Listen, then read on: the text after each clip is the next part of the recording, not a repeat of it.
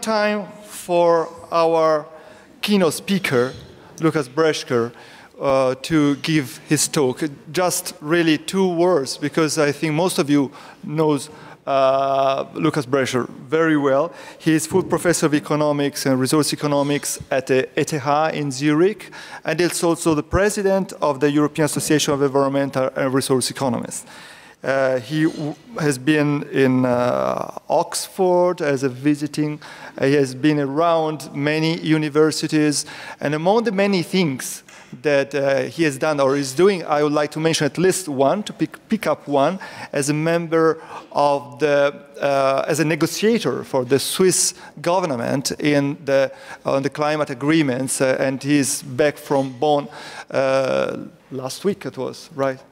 The week before, exactly. So he's not a brilliant scholar, but is also very active in trying to implement what he's studying.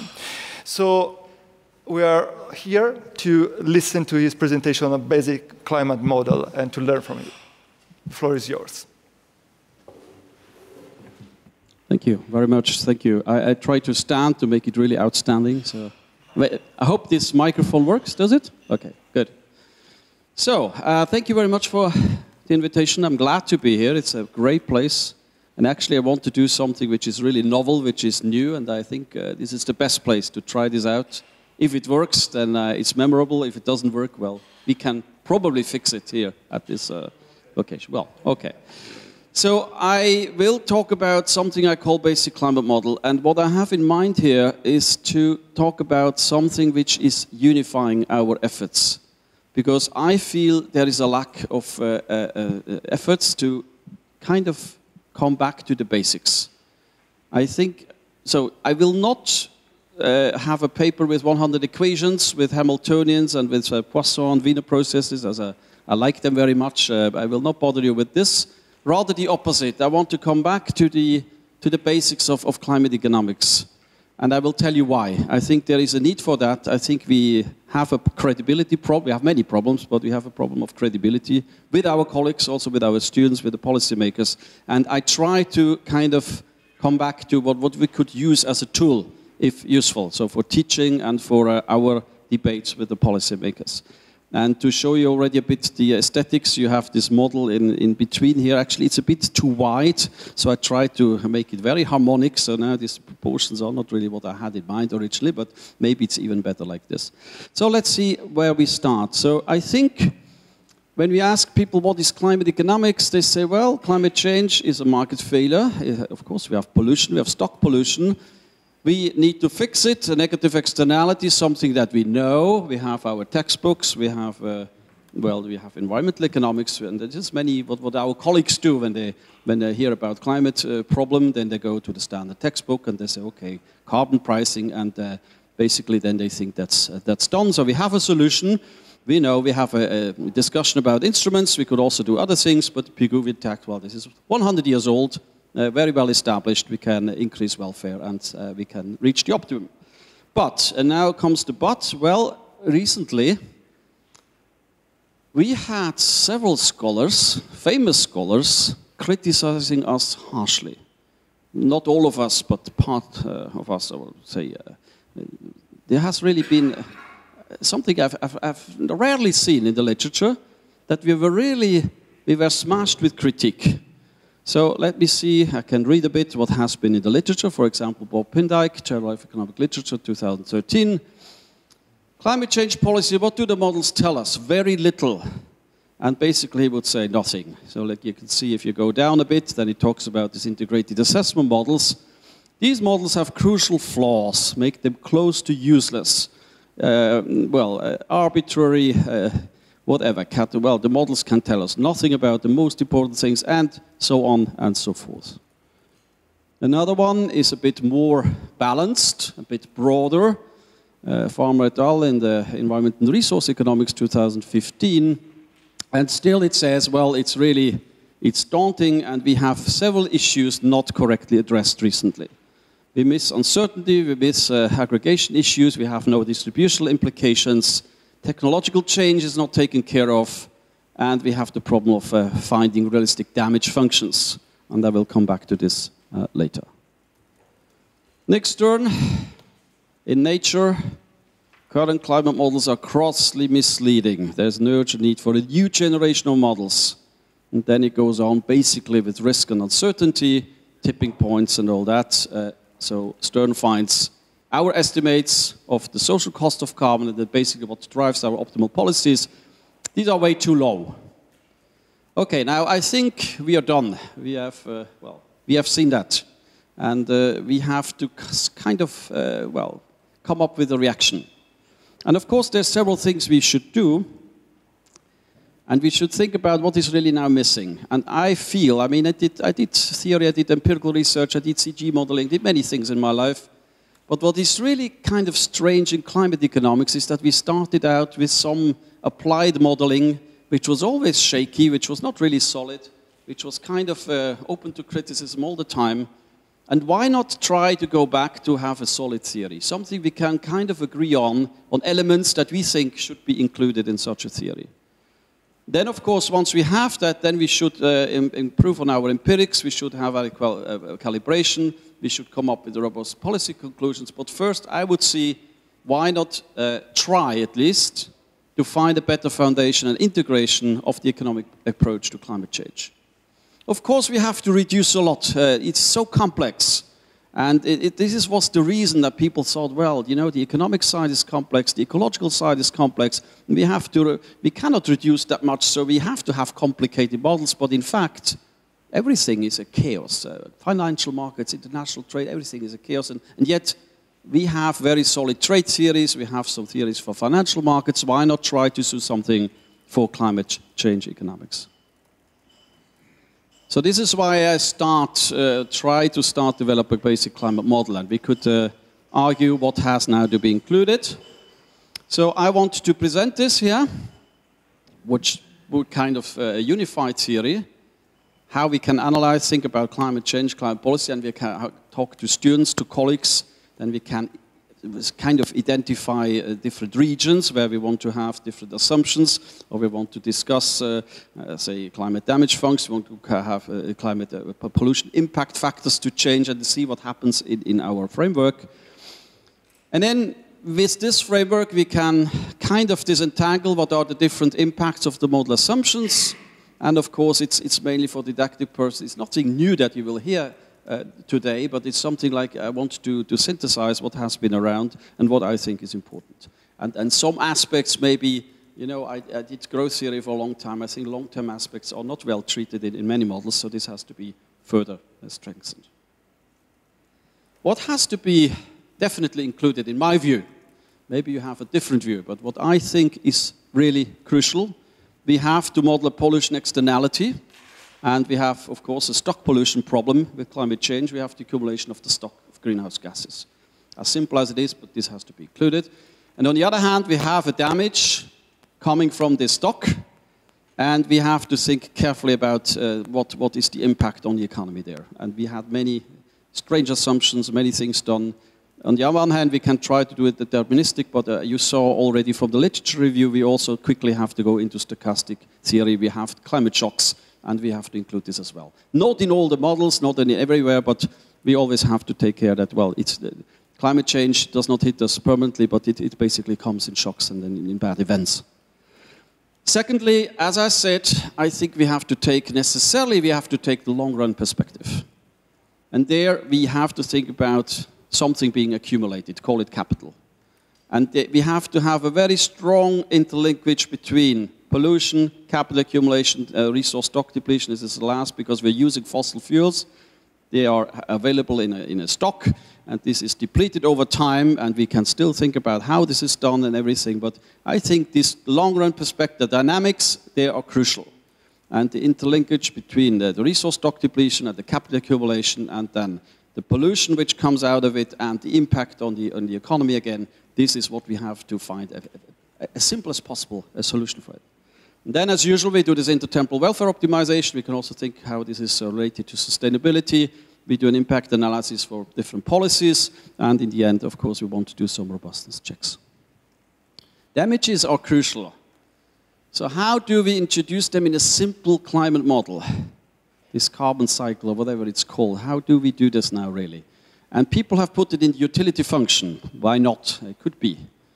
Nordhaus is doing it in current output and consumption, so there is a fraction of current output lost if you have climate change. Well, also this will be an effect. But I stress really, and I think Stern has also, well, the same view, and many who think about growth process, and this is why I have these nice pictures here. When we have a climate damage, when we have an event, then you have infrastructure and capital largely destroyed. So you destroy the capital. And what's the difference between the second and the third here? If you destroy the capital stock partly, you cannot rebuild it within one period in the next period. If you have a little bit less of output, then if your inputs are still there, next period you can still have to enjoy the same level of consumption as you had before. When your capital gets destroyed, think about the small islands hit by a hurricane, they really have huge problems to rebuild the capital, and especially when you're a poor country, vulnerable country, you have to do this very often, then already you have a problem of saving investment and capital accumulation, and if the climate change hits you all the time, then of course this gets even worse. So this is really where I think we have to make a clear point that it is, it's hampering growth in terms of having an impact on the capital stock. So it's like a naturally induced capital depreciation. So some equations, but not many. We'll do 2 slides, and then, but very simple ones. And then basically I will go to the graphical illustration, because I thought you are quite a broad audience, and you have different backgrounds, and then this is what I wanted to test, whether this would work when we visualize the whole thing. Because, you know, we have many of those equations, we include them in our climate models, but let's see how we can do it graphically, what we can derive. So first of all, we have fossil fuels, which are the original problem. We extract them, and we call the stock of fossil fuels S. S0 is the stock in T equals 0, and S dot is the derivative with respect to time. So whenever we extract R is the extraction rate in each period, then we diminish the stock exactly to the same proportion. And then the stock which comes out of the ground is burned, and then it accumulates pollution, which is P. And P dot depends on how much we extract in each period. And the pollution impact parameter is a phi here. Now one can say, well, this is kind of, the phi is kind of defined. We know how this translates. But one can say there is also pollution decay. There is some decay in the atmosphere. When we blow up the greenhouse gases, some of them will disappear. But, you know, this decay function is a complex issue. What actually happens, and we have climate scientists at ETH explaining this to us very clearly, some of this pollution stock will relatively quickly disappear, and the rest of the stock remains for a very long time. So what I do when I abstract from the decay, I say, well, I take it net of that what is immediately reduced, or say within the first years. The other stock is remaining for 1,000 years, say. So I don't have any decay rate. Of course, I could include a decay rate as well. What we sometimes do is to have something in proportion to the stock, which is like a renewable resource, but this is not really correct in terms of the climate physics. But of course, it's convenient in economics to have something like a decay rate which is proportional to the existing stock. One can do it. I don't do it here for simplicity. Then I have no separate equation here for temperature, because we have, according to the Workgroup 5 reports of the IPCC, an almost linear relationship between pollution stock and temperature. So I don't need a separate equation for temperature. So there is nothing like a concave impact of pollution on temperature. It's linear, and so it can be transformed directly. And finally, the climate damages, I call them D. They are a function of P, of the stock. Of course, the higher is the stock, the higher is the damage. And then we have to include this damage into the economy. And as I had introduced it earlier, I want to have it depreciating the capital stock. So D will go into capital accumulation. And when you have lower capital, of course, then the growth rate is affected. And if you have a lower capital, of course, if it's an input in current production, you also have a level effect in every period. Second slide with equations. So this is my economy. I have a 2-sector economy. I thought about the simplest economy that expresses more or less what I want to have here. So I take capital accumulation being dependent on capital and, capital as an input, exogenous productivity B. And then, of course, I have a use capital for capital accumulation and for final output, and the allocation of capital to the 2 sectors is given by this epsilon. This is, if you will, it's a Rebello 91 model. It's an application for the Rebello type of model to climate change.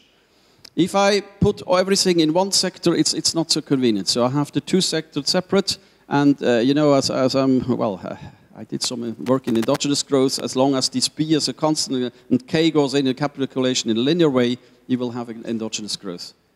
Depending on now what the second term is doing. Second term is about the depreciation, the natural induced depreciation, and of course we have to define a D function, and then we can see what happens with the growth rate. So eta is the impact parameter, and D is the damage that comes from pollution stock. Final goods production, simple, Cobb-Douglas. Also there one can do many things. We did many things recently, but actually this is what I want to work with. And as I said, this epsilon says how the capital is allocated. And also household utility, one can do more fancy stuff. Here's a conventional CS utility function. Now, I could solve this thing, and of course we'll do this, and then you can have your Hamiltonian, you have optimal growth rate, you can do your policies and all that, you can private and social optimum.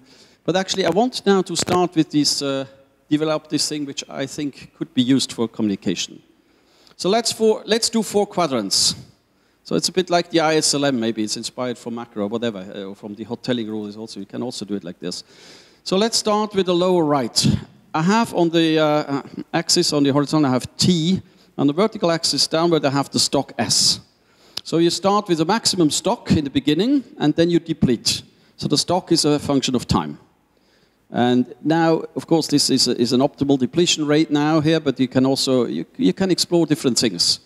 I think, for example, so this is connected to hoteling rule, of course. I think, for example, one thing that we are really stressing too much in theoretical economics is the capacity of agents to look into the future. They have to optimize over an infinite horizon.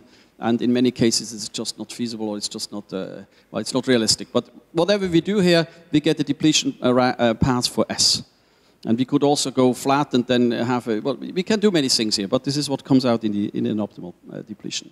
Then we can flip it over to pollution stock. So this angle is given by the phi, by this impact parameter. So whenever we have extracted S, then this translates into pollution rate. There is this nice picture in IPCC, I don't know if you know them, if you've seen this, you have some carbon stock in the ground, and then once you pump it up, it's in the atmosphere. So this is kind of given by this red line here. You transform the S into P. And then the P has to go into the damage, of course. So I have in the vertical axis to the top, I have D, and this depends on the pollution stock. And now, attention, here I have several options, of course. What is exactly a damage function? If you talk to climate scientists, if you talk to impact modelers from natural sciences, they come up with all kinds of stories about species which die out, about well, fires which increase, all kinds of things. But nobody really knows what the optimal damage, what the good damage function would look like. So my solution here is I try several options. I have a convex, I have a concave, and I have a concave convex. And as I think here, we take it afterwards, we take it as a share of capital which is depreciated. The share should be between 0 and 1. I kind of think this convex concave does make sense. So we approximate the depreciation rate of 1 gradually. So this would say that the line which is there, this is the one I'm working with. But I can also vary. I can vary all the, the idea is here, I can, on all aspects of this picture, I can vary and then see what is the outcome in the end for what I want to know. Before I do the solution, let me say what are now on the upper right, what are the things I'm going after. First of all, just out of the two-sector model, you have a capital accumulation equation. This is basically what I had before. So you can divide by K, by capital, and you get capital growth. But you see this capital growth still depends on this epsilon, how this sectoral allocation is done of the capital into the capital accumulation sector, final goods sector. So this has to be optimized, and this is why we do all this optimization stuff. We do this Hamiltonian, and then we find out how it is done. And so we see for capital growth, on the one hand, we have a gross capital productivity parameter, which is important, driving the economy. And on the other hand, we have a depreciation rate, which is driven by pollution, by climate change. These two elements, one is positive, one is negative. they determine the development of the economy in the long run. And now optimal consumption growth is not obvious. There you really have to do a calculus. You have to do some further steps in the appendix or wherever. This is what I get for the optimal consumption growth, and this is what I want to explore now further. Exactly in parallel to the other one, I have a productivity parameter. I call it omega, I guess. Then I have a climate change effect, the second one, which is, I think, a lambda. And then the third effect would be discounting. This is the delta. So I have these three effects. And if I want to know about the growth rate of the economy in the long run, I must, calculate or show in my diagrams how big these three things are. And then you see that the first one is independent of time, the last one is independent of time, but the one in the middle, the depreciation, the natural induced depreciation term is depending on time. So the solution would look like this first. If I now complete my picture and I go to the upper right and I look at the depreciation term, this lambda, you can see I can now carry over what I had as a depreciation in terms of pollution. I cannot have my depreciation in terms of time. So for each point in time, I know what is the extracted quantity, what is the pollution amount in the atmosphere, what is the impact on depreciation rate, and now what do I have as a depreciation each moment in time. And this I can confront with the other two guys I had in the previous growth equation. I don't know if you can read it. Yeah, here it's quite good, actually. On that screen, it's not so good. This is a bit better. So I have three screens to choose from. So you can see that this is the three elements I had in the equation before. So it's the pure product, the gross productivity, and then the gross productivity minus the impatience with the rho, this discount factor. You have seen it from the utility function. And there, as a difference between these two, the upper two and the depreciation rate, I get consumption growth rate as one of the variables which I'm interested in. And now, so this is the full thing. The first try, say. And now the idea would be that I now start to vary things. I can do policies, I can vary assumptions, and I want to see what happens now with my economy. And let me stress first, the first part or the main part will be on growth effects. There are also level effects. I'm well aware of that. And these level effects are also important, but I talk now about growth effects first. So for example, what I can do is to say, I think the damage function is not correct like this. You know, there was a dispute between Nordhaus and then Weitzman, and they had, you take different parameters and then you shift up this damage function, and you can easily see by comparison that, of course, the growth rate diminishes as soon as the damage, as you would expect, and it also can converge to zero. It can also become negative. It depends really. You see how important the damage function is already from this picture. I can also have a purely convex damage function, not have convex concave, but go like this. You see, I can still calculate or I can still depict what is the impact on the growth rate of consumption. Still, I might get off with it if I have still a concave function for the stock of fossils. So it might be that the growth rate in the long run is still positive, but probably it's not true. It depends really on how these curves look like and how they relate to each other. Then I might also think that we have delays in climate damages. This is also disputed, or that the relationship between when I have emitting greenhouse gases and the pollution impact, there is some kind of a non-linear relationship. I can also do this. So then the pollution impact would be a bit delayed, and it would also be later. But in the first phase, you would have a less of a depreciation. In the second phase, when you have the intersection there on the lower left, then you would have a higher depreciation. Again, you can just draw, these rectangles, just say, in principle, you solve this system of equations, it gives you a consistent solution, and then you can again depict and you can show how the impact is on the consumption growth rate. Or we can also work a bit more with the productivity. So far I had it that only the depreciation was time dependent.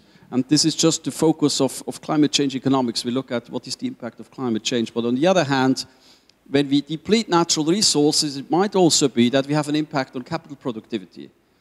And this is probably not happening in one sector model, but in multi-sector model it easily happens. This is joint work with Jacques Mulder's earlier work where we show when you have a sectoral change, there are some assumptions there, but it might be the sectoral change increases your capital productivity. then not only the depreciation is depending on time, but also the productivity of capital is depending on time. Because at the same time, when you deplete, you make several sectors smaller and others bigger, and this might have an impact on capital productivity. Actually, the condition there is that the sectoral change goes in the right direction. It should go into what we call, the sectors with higher value added, high-tech sector, whatever we might call it, and not go into stagnating, not into beer production, into things where we are not innovative. When innovation, capital accumulation dies out, then it goes the other way around. So we can also produce here with sectoral change, we can also produce productivity development, which is going the other way around, and then you have from two sides, you have a squeeze of the consumption growth rate. Here comes the case now for climate risks, and this is where, of course, the level effects are important. Because if I did now this picture for just growth rates, it would just be flat. It would be a nice picture. Because what we do in this model is we have a growth model, basically an AK model, not much more. Well, here is a BK model. But in fact, what happens from time to time when you have a climate shock, then the economy has just, the capital is destroyed shock-wise, and then you have a depreciation. Well, you have the capital impact, you have the climate impact function, which is stepwise. And whenever you have one of these shocks, then the economy is hit, and the capital, income, consumption, they all drop with the same rate. And of course, and after the shock, you have the same growth rate as you had it before. Of course, it depends a bit on the model assumptions, but this is what we do here. And so, here, we can only show the effects when we do levels, and this is, I multiply the damage by K, and I have on the top now no longer D, but I have K, and you see now this is the development of the capital stock over time, and you see that the slope, K dot, is between the shocks, it's the slope of the curve, and when the shock hits, this is exactly how much capital is destroyed. And this is also something that we can extend, and we can calculate what the impact is on optimal policy. So I talked about several things that we could do here, and we could do many other things. One thing which recently attracted our attention was expectations. We believe it's a major, most of our models are history-driven. History determines the equilibrium. You start somewhere, you inherit the capital stock, you have a resource stock, and then you do whatever has to be done, you optimize in the temporary, and you converge to an equilibrium. And if you want to have the equilibrium changed, you have to implement policy, which is often considered to be costly, because history is a very strong determinant of the long-run equilibrium. If you have an expectation-driven equilibrium, you might recall the paper by Krugman, History versus Expectations. We did the same for energy transition. It might look different. And this is an interesting thing which one can extend the model and also do more applications here. Related to this, I think well, if you change the energy system, for example, if you have the transition from carbon to green, this will be non-linear and there will be tipping points. You have network effects, you have infrastructure effects, all this could also be captured here.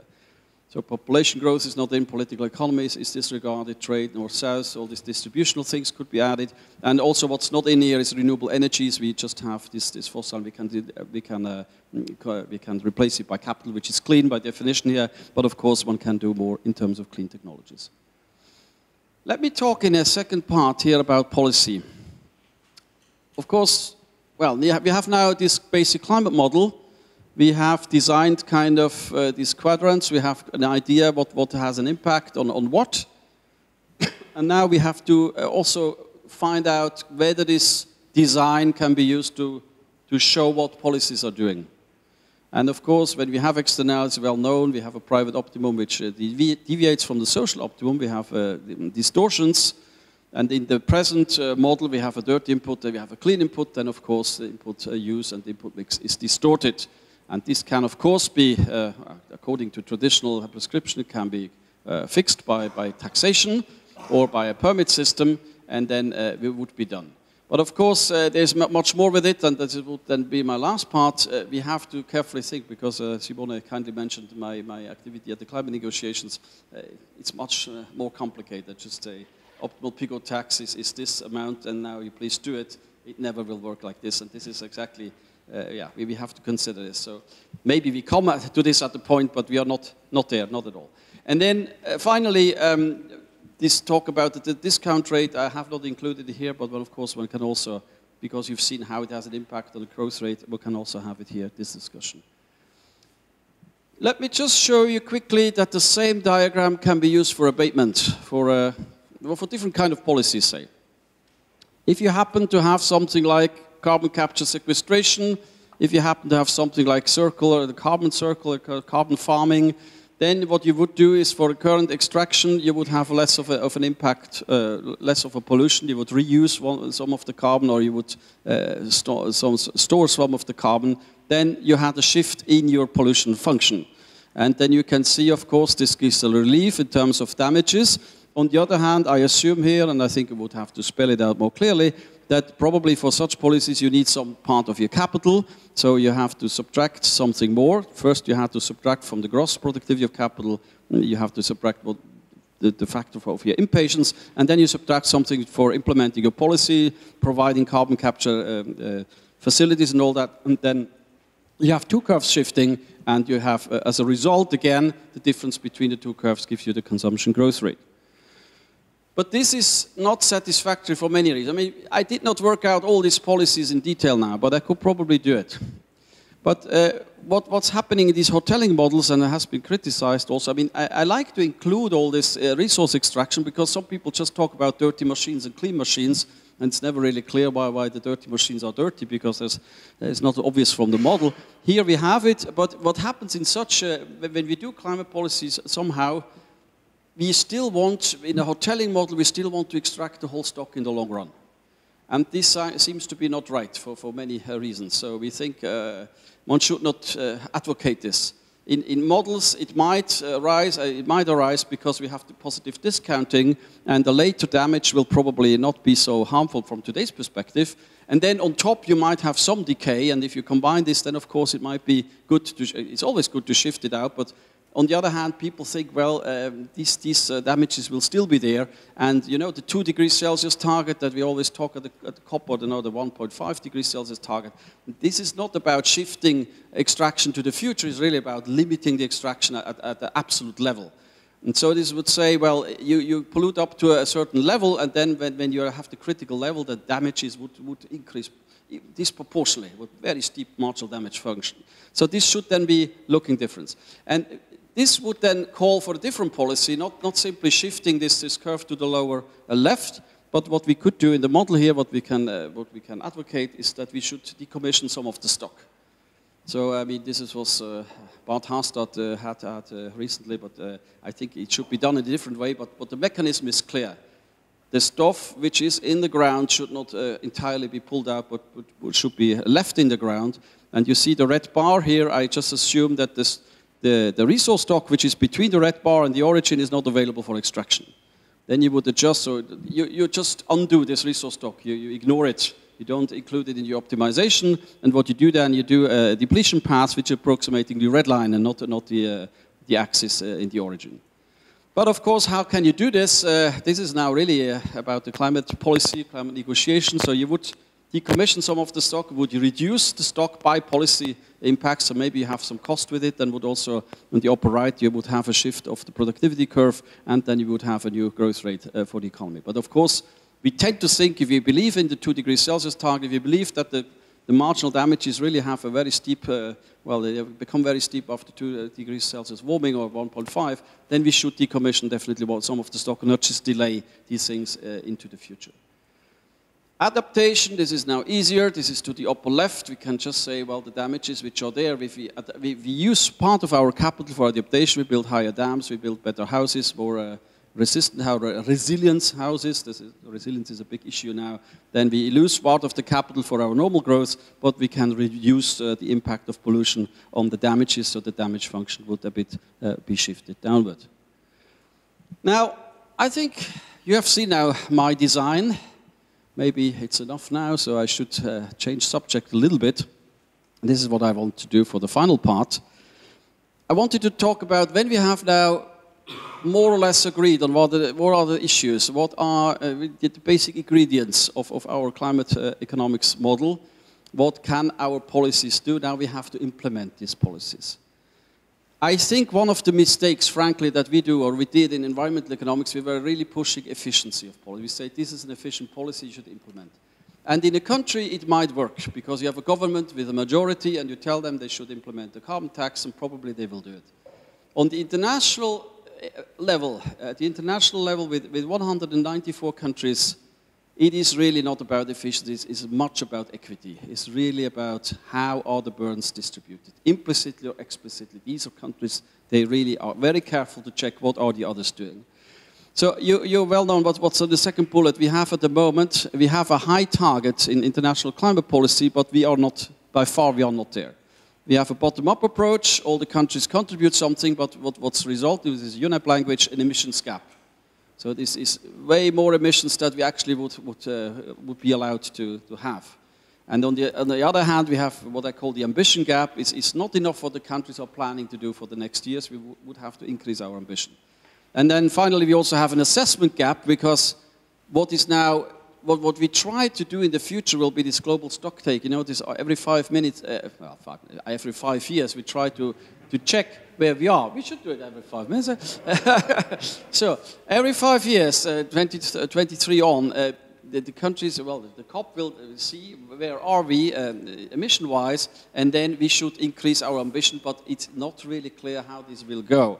Because somehow people believe, yeah, the world will be better, maybe.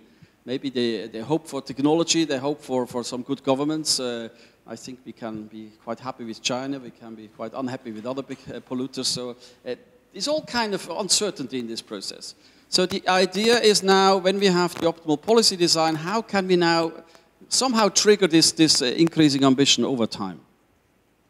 So how would this go? Now, still have one design. You already saw this decommission of stock. The idea would be we first decommission a little bit, and then we see it's not enough. We still burn too many fossil fuels, so we have to push it harder, and this over time should then look like in this figure. What happens next year will be the so-called, did you know this, Talanoa dialogue. So this year was, Fiji was the COP presidency, and they brought in this Talanoa idea. So one would have a broad, positive dialogue about how to improve the, how to improve the whole situation. And this will be 2018, and the global stocktake, as I said, will be 2023. And the idea now is to find out how can science, how can economics make a valuable contribution to this process. Because it's very political, and it's not yet clear how this really should be getting better. So what will happen is, what is in the Paris Agreement, people think, well, we will then 2018 and at least 2023 we will see that we are not, we have an ambition gap, and then something has to happen. All the countries have to go home and think about, and then they come back and then they improve. Maybe it's, of course they will have to do it because it's all bottom up. But we have to inform them somehow. We have to help them a little bit. And one of the problems is, of course, in the Paris Agreement, in many articles, I think 4 or 5 times, it says you have to explain why and how your contribution is fair and equitable. And some big country just announced what they will do, and they said our contribution is fair and equitable, full stop. So that was the explanation. And now when you look at the text that we have in Bonn, which are not decided yet, but which are, online, you can all read them, you find equity everywhere, so people are really concerned that it should be equitable, but nobody says exactly what it should be. So I thought instead of always pushing this efficiency, we could also once look into this equity. And I had some research on this, I cannot repeat it all this, but the idea would be that we, by this equity concept, because there is neither right nor wrong, it must be kind of an average feeling. And there are equity principles which are kind of shared worldwide. The capacity or ability to pay, or the merit principle, these are, you can also read the literature, they are everywhere, and they're broadly accepted. We can apply them to climate policy, and this is what we should do. Not because that we can have a direct impact on the countries, but we can probably have an indirect impact by making them aware of that they are lacking ambition. Maybe we can have an impact on voters if they are open to new scientific results, and then maybe improve the process like this. So what we actually did, and you're happy, you're invited to try this out. We have a climate calculator. You can see for the different countries, if you have the implication of equity principles, how this could look like for many countries, for your countries. We have a flexible approach. We don't say you have necessarily to take this or that principle. You can choose a bit and you can give them weight. One of the issues is historic responsibility. How far should you go back? We think a natural starting point is 1990. Before, it doesn't. The Indians want to go back to 1850. I think it doesn't make sense in many respects. So all these things can be checked, and then you can see what would be an equitable contribution of your country, and you can compare to other countries. So this would be an example for one country. You see where the standard, the business as usual would go. Then you see what when you apply equity principles in a certain way, this would be the blue development, and you see what the pledges are currently, and you see according to this, the comparison between the pledges and what actually happens with emissions, this is clearly not ambitious enough. And then a last cool slide we did out of this thing. Now for many countries, we checked it. We took an average weighting of these equity principles, a very moderate, say, implementation of what we call this carbon budget approach, distribution on the countries. And what you find out here and what you can see is a world map. Here you can see, you compare what the policies are, the intended policies of the countries, and what actually their equitable share would be for carbon policy. And you can see green is rather positive, and then it becomes red, and it becomes a bit brownish, and this is the not so positive. Now, of course, according to the Paris Agreement, it's not allowed to feed this in directly and to finger point at countries and say you have to be more ambitious, but I think science can come up with these conclusions and provide these pictures, and I think it's relatively clear how it works. And I think some governments will be happy if they, this is a big country there, which is a bit orange. If this becomes more yellow and green, I think this government will probably be happy. So you can kind of inform people and can show that they can increase their ambition with having a stricter climate policy. So I want to conclude. I don't know how I'm doing on time, but I think I'm still reasonably well. I wanted to also, of course, leave some time for discussion. It depends on you. You can then choose. If you're hungry, then you don't ask questions. If you can do it, at the margin, you can see where marginal utility is higher. Okay, and there will also be some externalities. If somebody asks too many questions, the other are hungry, so we have to find out the equitable burden sharing exercise. I started, the most part of my talk was about this basic climate model. I wanted to develop this general approach, a unified approach, unifying the most important elements as I see them. And if you're convinced, if you're teaching, then please consider, disseminating the knowledge. If you think it should be improved or should be dismissed, please let me know. But I think with this basic climate model, you can show crucial relationships. You can show how important they are. You can modify in each of the quadrants. You can change the shape. You can see what it does with the economy. And especially, I think, also with students, but also policymakers, it's always good to have something, a figure, something that visualizes the main results and not just Hamiltonians, because this is hard to digest. So I thought this is a priority in teaching and communication, and of course it would also be useful for us as economists to agree on something that we think, well, this is the core, and then we can still have, this morning we had carbon trade. This is not included, as you said, Simone. I cover many things, but this I did not cover. So specific policies could be added or should be left separate. But basically, what do we think in climate economics should we do, and how should we treat this? And then, of course, we still have lots of possible extensions which can be done with the model. And in the end, as usual, once we have a good framework, and actually this would be the order of the normal way in economics, we have a good theory, then we use calibration or we go to the data. Somehow in climate economics, we were caught on the wrong foot. It was somehow difficult, and this has led to the criticism, as you have seen in the beginning. So kind of, I tried to go a bit back, step backward, do reflection, and then from here, I think we can build up on something that we think is really more robust, more reliable, and better to frame future policies. Thank you very much.